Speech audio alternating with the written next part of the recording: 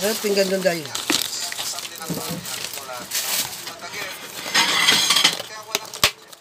Isang stribal yan eh. Bumili ako, trinay ko yan. Ano? Trinay ko yan kung masarap. 109. Pa? Ayan. Oh? Yung ano? Pinggan pa. Puti.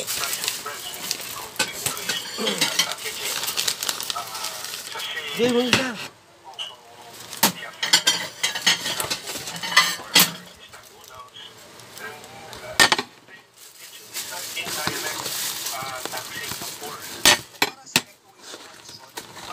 Sana ang pagpataw ng gulay sa plastic. Yan, Pero yan. dapat tiyak Yan ang sauce niya.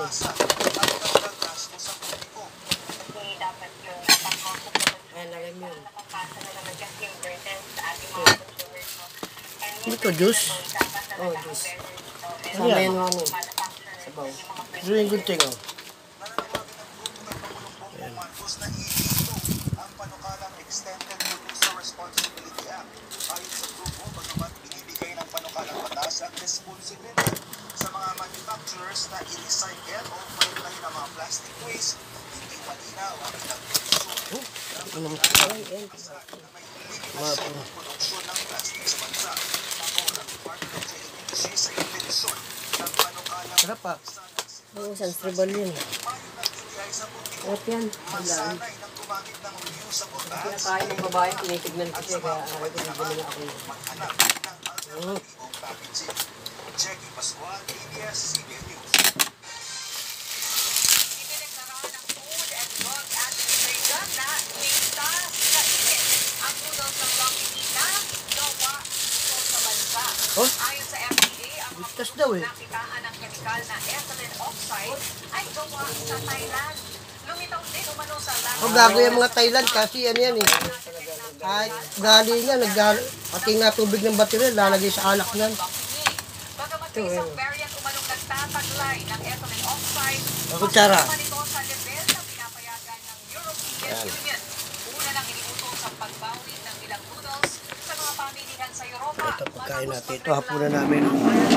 Malta at France. Bumagsak rin ang benta ng mga produkto sa Filipino store sa Europa. Kabilang sa France Sabay ka, at Day. UK. Ito'y kahit ilang batch ng variant Kutsara, Day. ng pansit canton at ensa noodle ang nabanggit sa advisory.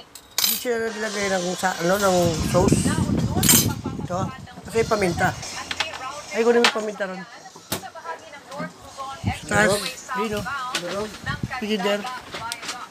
Magsisimula sana noong isang linggo ang 33-ton weight limit, pero umapila ang grupo ng truckers at lokal na pamahalaan ng Pampanga dahil sa epekto nito sa Lemon and negosyo black at pepper. trapiko. Sarap yan, lemon and black pepper. Yung black pepper may lemon. Manunungin sila sa pag-import sa mas mahabang ruta konti lang. dahil madadagdagan umano ng 6,000 piso ang gastos nilang 32,000 pesos sa gasolina. Makikipagpulong naman umano ang gobernador ng Pampanga sa DPWH at DTI sa susunod na linggo para sa agarang solusyon sa isyu ng epekto sa negosyo at traffic. Pero giit ng pamunuan ng NLEX, kailangan nang ituloy ang repair sa Candaba Viaduct para hindi na